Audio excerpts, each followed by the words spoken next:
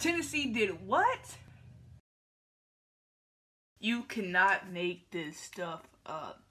This is like the funniest scandal I've heard in a long time. So if you have not heard, University of Tennessee has fired their head coach and their athletic director. After what? You guessed it. They were giving recruits money in a McDonald's bag. I don't even really know what to say about this. It sounds smart. It sounds very smart. Like they thought about this. Let's give them McDonald's. But guess what?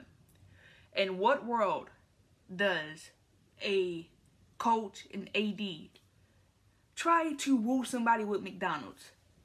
I would be highly upset if I went to a campus and they gave me McDonald's trying to impress me. That's where they went wrong. Because guess what? There's not even a McDonald's on campus. So the fact that you have a 5-star recruit, a 4-star, just a recruit in general, you're gonna be like, oh, run off and give me some McDonald's?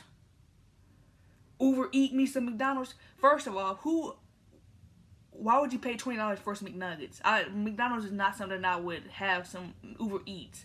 Because after the taxes, after the tip, you're paying $20 for McChicken. No way in hell I would do that. So that's why in the exchange, they're like, something's off. Something is off. Louisville had hookers, and guess what? Tennessee had McDonald's. But, like I said, it was smart. It was smart. But you really didn't think it through. I love the attempt to get away with it, but come on. The fact that the restaurant that you are handing over is not on campus. And it has a dollar menu. So, like, you're not doing too much. That's where they went wrong. But anyway, hopefully Jeremy Pruitt can get a job somewhere. We know that he has money.